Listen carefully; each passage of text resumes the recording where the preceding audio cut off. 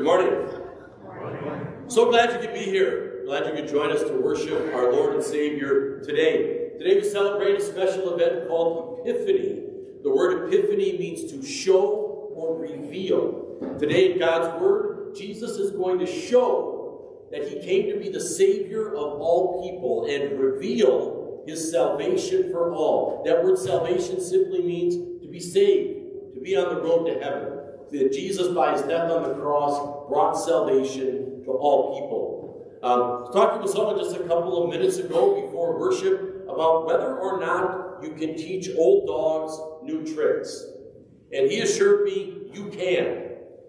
They just need the right reinforcement. We're actually going to have some new tricks, if you will, in our service today. We have some new musical settings to some of the songs that are regularly part of our worship. The words will sound familiar. Lord have mercy, glory be to God, Christ Lamb of God, holy, holy, holy. But the music is different. It's part of the new music that is coming out in our new hymnal. We understand that change is difficult and that making this transition might take a little time. We have had some individuals who have practiced some of these new musical settings. We have other members who are familiar with these settings from other congregations. We pray that that will be enough to give us a boost as we make the transition to some of these new songs. If you just want to listen today or next week and the week after that, that's totally cool as we make this transition. You'll notice in the service folder that for some of these songs, it will say the cantor will sing certain parts. That'll be our lead singer over by the organ. Then the congregation is invited to join in the rest. Again, you're welcome to join in. You're welcome to just listen. I'm pretty confident that over time, as we hear these musical settings again and again, you really will come to enjoy them and you'll come to appreciate a richness and variety in our worship on this Epiphany Day and going forward. You find the order of service printed in the service folder. We will begin our service with the singing of the opening. Amen.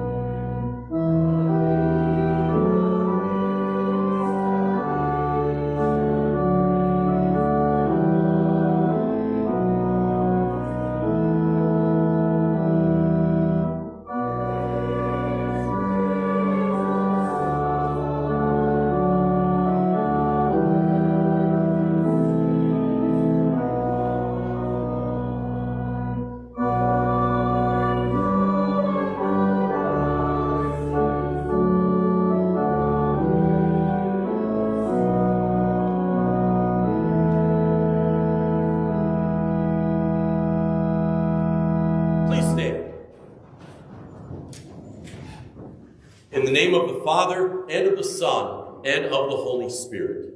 Amen. Dear friends, let us approach God with a true heart and confess our sins, asking him in the name of our Lord Jesus Christ to forgive us. Lord of life, I confess that I am by nature dead in sin, for faithless worrying and selfish pride, for sins of habit and sins of choice, for the evil I have done and the good I have failed to do. You should cast me away from your presence forever. O Lord, I am sorry for my sins. Forgive me for Jesus' sake. In peace, let us pray to the Lord. Lord, have mercy. For the peace from above and for our salvation, let us pray to the Lord. Lord, have mercy. For the peace of the whole world, for the well-being of the Church of God, for the unity of all, let us pray to the Lord. Lord, have mercy. For this holy house, and for all who offer here their worship and praise, let us pray to the Lord. Lord, have mercy. Help, save, comfort, and defend us, gracious Lord. Amen. God, our Heavenly Father, has been merciful to us and has given his only Son to be the atoning sacrifice for our sins. Therefore, as a called servant of Christ, and by his authority, I forgive you all your sins, in the name of the Father, and of the Son, and of the Holy Spirit. Amen. We continue with the glory to God. Please take note of the instructions in the service folder.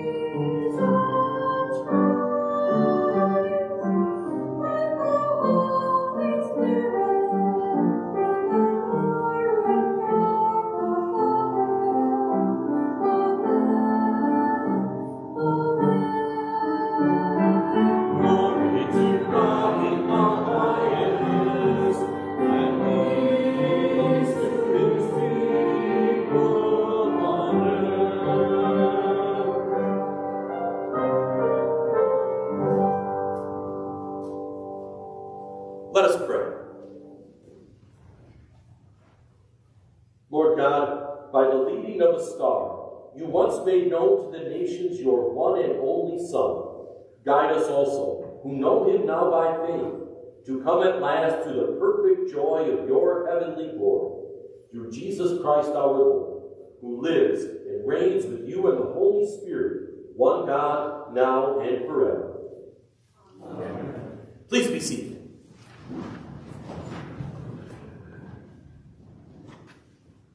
Jesus was born half a world away from us, 2,000 years ago. Isn't it amazing that across this time and distance, we continue to celebrate his birth and rejoice in his salvation? Our scripture readings today will show us that God's salvation has always been for all people of all time. We read the first lesson from 1 Kings chapter 10. The Queen of Sheba comes to Solomon and is brought to faith, confesses that faith in the Lord. When the Queen of Sheba heard about the fame of Solomon and his relationship to the Lord, she came to test Solomon with hard questions, arriving at Jerusalem with a very great caravan with camels carrying spices, large quantities of gold and precious stones. She came to Solomon and talked with him about all that she had on her mind. Solomon answered all her questions. Nothing was too hard for the king to explain to her. When the Queen of Sheba saw all the wisdom of Solomon, the palace he had built, the food on his table, the seating of his officials, the attending servants in their robes, his cupbearers, and the burnt offerings he made at the temple of the Lord, she was overwhelmed. She said to the king, "The report I heard in my own country about your achievements and your wisdom is true. But I did not believe these things until I came and saw with my own eyes. Indeed, not even half was told to me. In wisdom and wealth, you have far exceeded the report I heard. How happy your people must be. How happy your officials who continually stand before you and hear your wisdom. Praise be to the Lord your God, who has delighted in you and placed you on the throne of Israel. Because of the Lord's eternal love for Israel, he has made you king to maintain justice and righteousness." The word of the Lord. We'll continue with the psalm.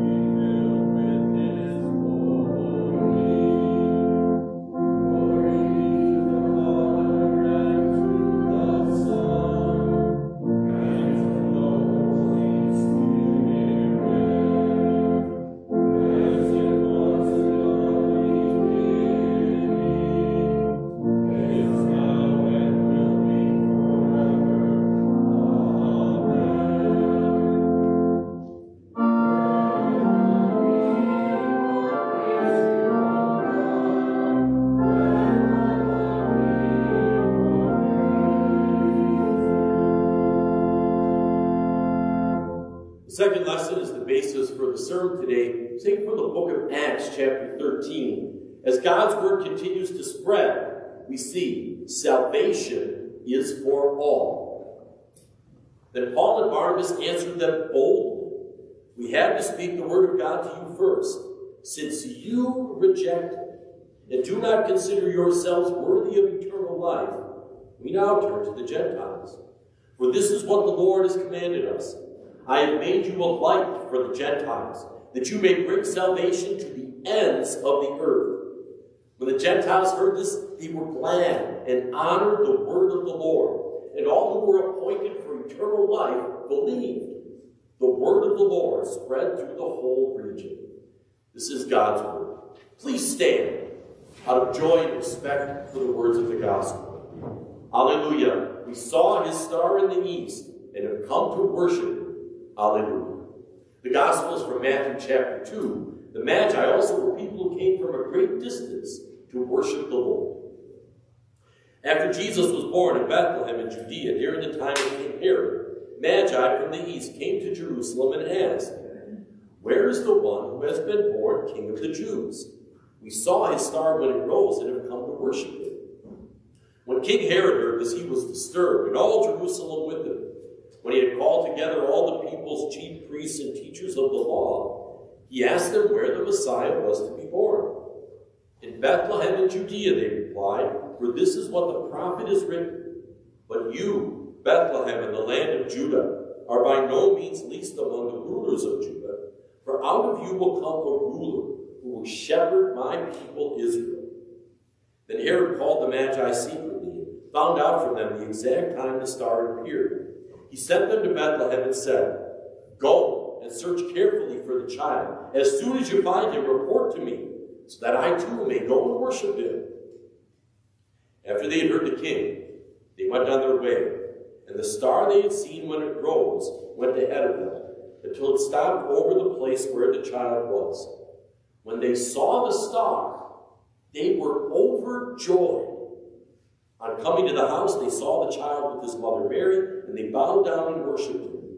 Then they opened their treasures and presented him with gifts of gold, frankincense, and myrrh. And having been warned in a dream not to go back to Herod, they returned to their country by another route. The Gospel of the Lord. Praise be to you, O Christ. We believe in one God, the Father, the Almighty, maker of heaven and earth, of all that is seen and unseen. We believe in one Lord, Jesus Christ, the only Son of God, eternally begotten of the Father, God from God, light from light, true God from true God, begotten, not made, of one being with the Father. Through him all things were made. For us and for our salvation, he came down from heaven, was incarnate of the Holy Spirit and the Virgin Mary, and became fully human. For our sake he was crucified under Pontius Pilate. He suffered death and was buried. On the third day he rose again in accordance with the Scriptures. He ascended into heaven, and is seated at the right hand of the Father. He will come again in glory to judge the living and the dead, and his kingdom will have no end. We believe in the Holy Spirit, the Lord, the giver of life, who proceeds from the Father and the Son, who in unity with the Father and the Son is worshipped and glorified, who has spoken through the prophets. We believe in one holy Christian and apostolic church. We acknowledge one baptism for the forgiveness of sins. We look for the resurrection of the dead and the life of the world to come. Amen. Please be seated. Take note for the hymn of the day. We'll sing verses 1, 2, and 3.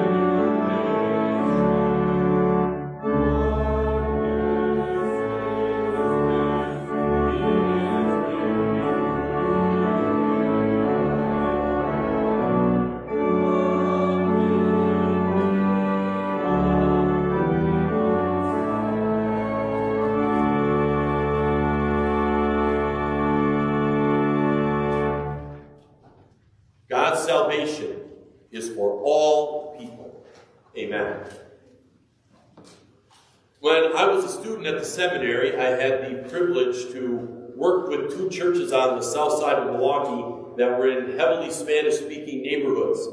And a classmate and I had the joy of knocking on people's doors and inviting them to study the Word of God together, usually in the Spanish language.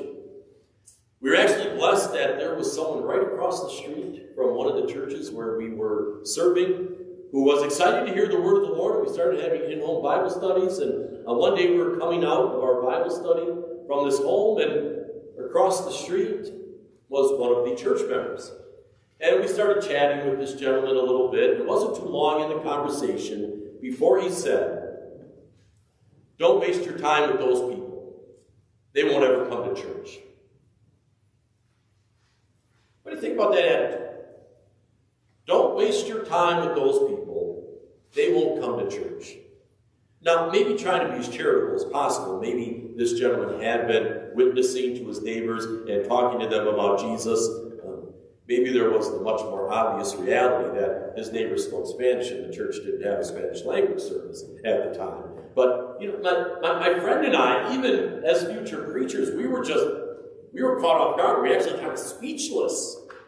What do you say? How do you react? Is that what God thinks about us? Don't waste your time on them. Is that what your parents thought about you growing up? I'm not going to waste my time. They don't sit still. They're not going to listen. I'm glad my parents didn't think that about me. And isn't it comforting to know God doesn't think that about us? He says, you are worth the price of His only Son. You know, God puts all people in the same category. All people are sinners, and so all people are saved by the blood of Jesus. You know, it's just people that are very good today at creating all these divisions, right? There's the good people who go to church and the bad people who don't go to church. There's the people that are worth your time, the people not worth your time, right? There's divisions on race, divisions on politics, all kinds. God says, no division. My salvation is for all people. Once we were divided from God because of our sin, but now Jesus has saved us from our sins and put us all together. God's salvation is for all people. We meet a couple of preachers in this part of God's Word, one named Paul, one named Barnabas. And I think they were on kind of a roller coaster here. Because they were preaching in a city that was called Pisidian Antioch. And in that city, they went to the church, the synagogue, and they preached the word of the Lord. And we're told that people were excited to hear the word of the Lord and invited them to come back the next week. And the very next week, it says the entire city showed up to hear the word of the Lord. How would you feel if the entire city of Monroe showed up here today to hear the word of the Lord? We wouldn't have enough room. We certainly wouldn't be able to maintain social distance in any way. But I think you'd be pretty excited, right? Well, except here was the sad truth. Many of the people who came didn't come to hear and believe the word. They came to reject and despise. We are told not only that they rejected the word of the Lord, but they heaped abuse on Paul and Barnabas for daring to speak the word of the Lord. How are Paul and Barnabas going to react to all these people who are there heaping abuse on them? What did God's word tell us? They spoke the word of the Lord boldly. They spoke without fear. When there was a huge crowd to hear the word of the Lord, they spoke without fear. When there was a huge crowd heaping abuse on them, they spoke without fear because they knew it was the word of the Lord. Right? You hear that repeated 3 times in just these 4 verses, right? They preached the word of the Lord. They honored the word of the Lord. The word of the Lord spread. It wasn't about the preachers. It was about the word of the Lord. So please don't misunderstand Paul and Barnabas when boldly and without fear they say, we're going to move on to some other people. See, they weren't saying, you people aren't worth our time, you're not going to come to church. These were the people who came to church. But they came to church specifically to reject the word of the Lord. And notice how clear Paul and Barnabas are about that. They said, you rejected the word of the Lord. Sadly, these people rejected it for themselves. They pushed it away from themselves. They despised the word of the Lord for themselves. The original language for this word rejected conveys the idea that these people did something on their own, for themselves, to themselves. God is not to blame that some rejected his word. God is not to blame that there were those who pushed God's word away from themselves and heaped abuse on the preachers. But here's what might be the most striking thing about that, is the people who did this rejected the word of the Lord were the people you would least expect. Because they were the good, the church-going people. They were from the Jewish nation, the nation from which Jesus himself came. They were from a culture where you didn't decide if you were going to go to church or not. It was just expected you were going to go. They had a whole day set aside every week just to go to God's house and hear his word. I mean, they had God's word and God's laws from birth. They had every spiritual advantage you could imagine, and yet they rejected the word of the Lord. That strike close to home at all? Were you blessed?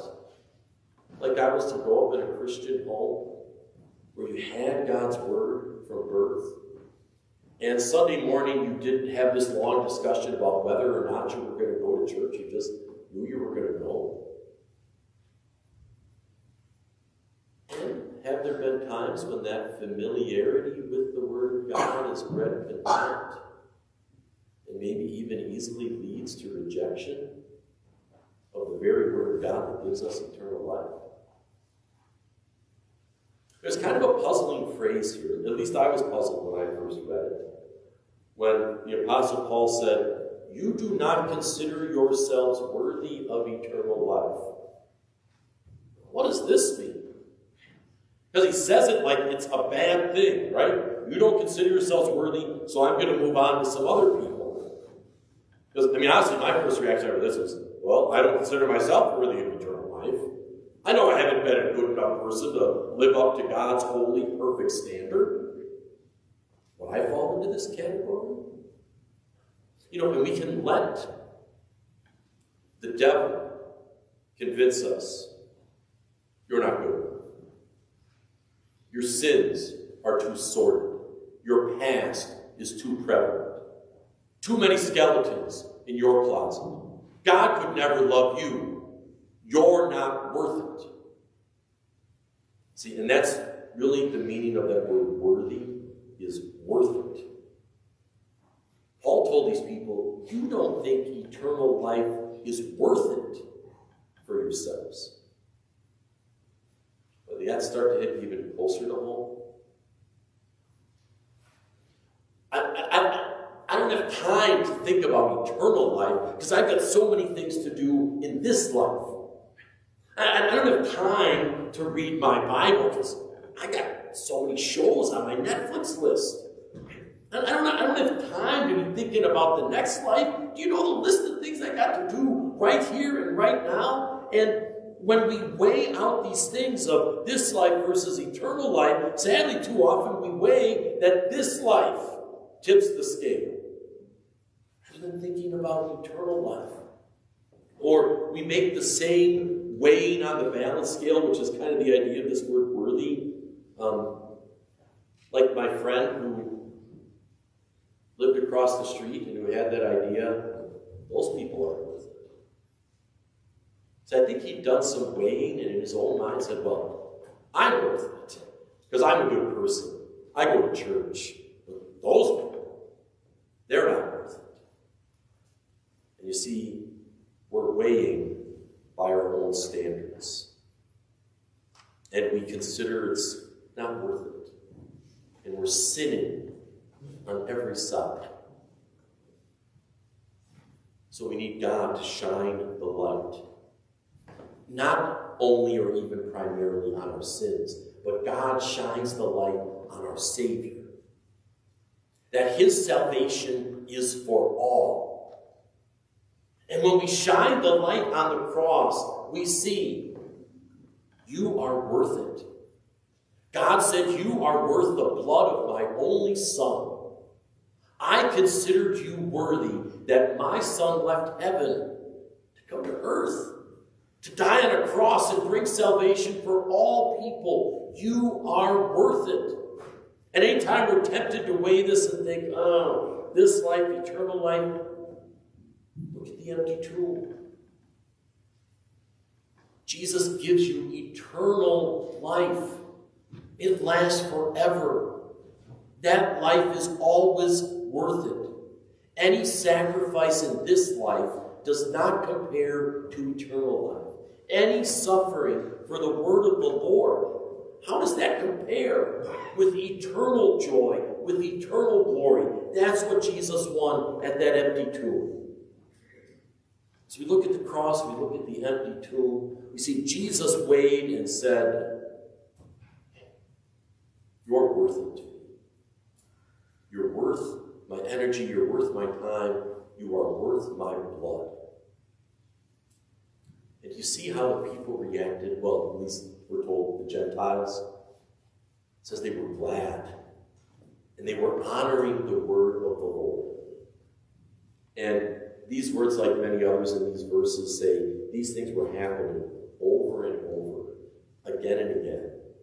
That they were being glad continually. Because they knew God's salvation is for all, which includes me. It says, and they were honoring the word of the Lord. Notice that they weren't praising Paul. They weren't boasting about Barnabas. They were honoring the word of the Lord. And so, yes, the preacher said, don't praise the preacher. Honor the word of the Lord, because it's the word of the Lord that proclaims salvation that is for all people. Because God's salvation is for all. To the ends of the earth. Very amazing, actually, how God used the rejection of his word by some to lead to the preaching of his word to others. Then we get to this other, perhaps puzzling phrase. And all who were appointed for eternal life believed. So that might be puzzling, because maybe you might think, well, did God appoint some and not appoint others? Well, what does this word appointed really mean? What's going on here? Well, first let's look at that word appointed, and then we'll look at the contrast in the reaction to God's word. Okay? First, this word appointed, you notice, grammar lesson, it's in the passive voice, which means that someone else did something to these appointed people and for their benefit. Those who were appointed didn't do something to appoint themselves, or they didn't do something to get themselves appointed. It was God who did the appointing. This is all the work of God to appoint them and give them the gift of faith. And this word appointed has the picture of someone enjoys a new status that goes on and continues because it was given by God as a gift. Now can we see the contrast? Those appointed believed only because of God's action and solely to his glory. Those who rejected the word of the Lord, they did the rejecting, and they alone bore the blame for their lack of faith. I know we put these two things side by side. It doesn't seem like they could both come from the same God. That when someone has faith in Jesus, God gets all the credit. And when someone does not have faith in Jesus, that person bears all the blame. But the Bible tells us those two things. They rejected it for themselves. Those who were appointed for eternal life believed. Maybe it's helpful to remember that the Bible talks about faith as a gift that God gives. Guessing maybe a few of you got a Christmas gift or two. When someone gave you the gift, and you gladly accepted it? Did you say, look at me, I accepted the gift, I should get some credit? No, you said thank you to the giver, and you gave the giver all the credit and all the glory for this wonderful gift. Now, if someone gives you a gift, you say, no, I don't want it, throw it away. Well, you bear the blame for having no benefit from that gift. Remember, God's salvation is for all. He wants all people to be saved. The person who is not saved, sadly, is only themselves to blame. But look at that summary of what happened at the end. The word of the Lord continued to spread throughout the region. There's a fascinating epilogue, because even as the word of the Lord spread, and as believers continued to proclaim it, they continued to meet with rejection. And yet they were continually filled with joy, and they were filled with the Holy Spirit. Rejection couldn't stop the word of the Lord, because God's salvation is for all. The believers at the time of Paul didn't say, those people aren't worth it, I'm not going to waste my time. God didn't consider you a waste of time. God doesn't consider anyone a waste of time. Don't let rejection of the word conclude that maybe they're not worth it. Maybe even had a friend that you very specifically invited to join you for worship on Christmas, and they said no. Don't give up. Every person is worth it, because God's salvation is for all. Amen. Please stand. The service continues with the prayer of the church and the service forward. Let us pray.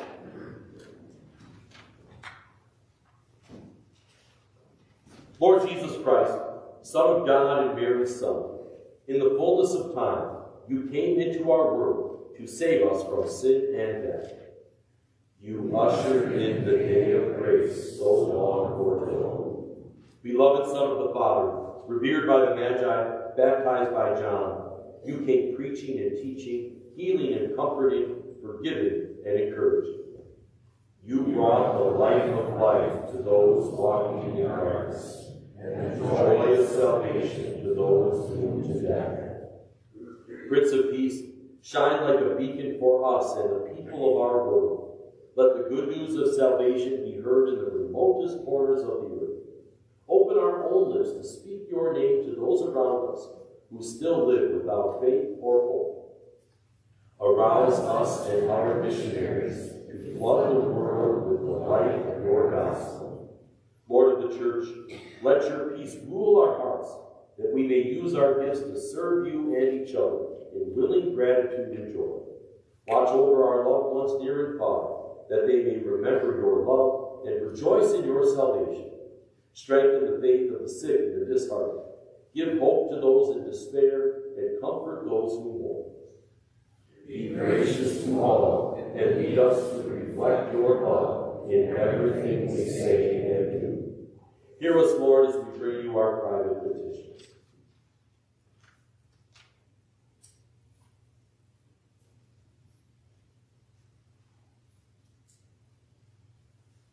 Finally, bring us and all your believers to the heavenly home, where we will stand in the full light of your glory, and with all your saints and angels, sing the everlasting song of triumph. We join in the prayer you taught us to pray. Our Father in heaven, hallowed be your name. Your kingdom come, your will be done on earth as in heaven. Give us today our daily bread. Forgive us our sins, as we forgive those who sin against us. Lead us not into temptation, but deliver us from evil. The kingdom, the power, and the glory are yours, now and forever. Amen. Please stand. Let us pray.